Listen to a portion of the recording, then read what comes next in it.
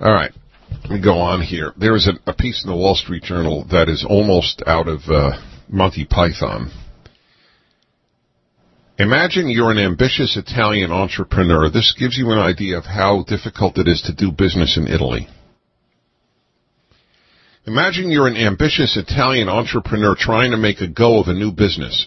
You know you'll have to pay at least 2/3 of your employees' Social Security costs. You hear that? Try to keep these obstacles in mind.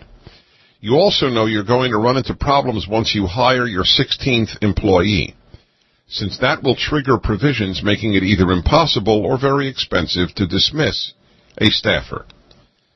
But there's so much more. Once you hire employee 11, you must submit, listen to this, you couldn't make this up. You must submit an annual self-assessment to the national authorities outlining every possible health and safety hazard to which your employees might be subject. These include work-related stress and stress caused by age, gender, and racial differences. You must also note all precautionary and individual measures to prevent risks, procedures to carry them out, the names of employees in charge of safety, as well as the name of the physician whose presence is required for the assessment. And I've only just begun. You want to know why they're not productive in much of Italy and Europe, and why they're in such debt? We'll continue.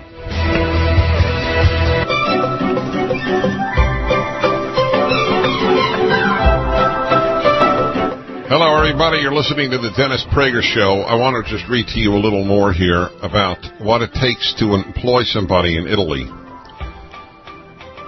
All right, here we go. Once you hire your 16th employee, national unions can set up shop and workers may elect their own separate representatives.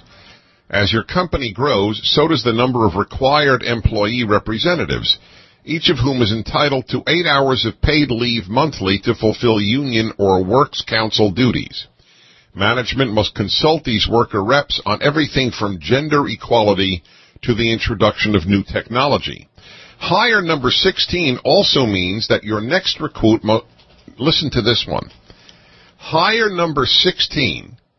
So once you've hired your 16th worker, means your 17th worker must qualify as disabled. By the time your firm hires its 51st worker, 7% of the payroll must be handicapped in some way, or else your company is fined. During hard times, your company may apply for exemption from these quotas, though as with everything in Italy, it's a toss-up whether it's even worth it after the necessary paperwork. Once you hire your 101st employee, you must submit a report every 2 years on the gender dynamics within the company. This must include a tabulation of the men and women employed in each production unit, their functions and level within the company, details of their compensation and benefits, and dates and reasons for recruitments, promotions, and transfers, as well as the estimated revenue impact.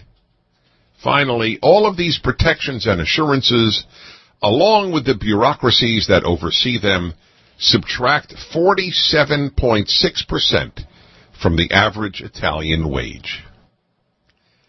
Basically half.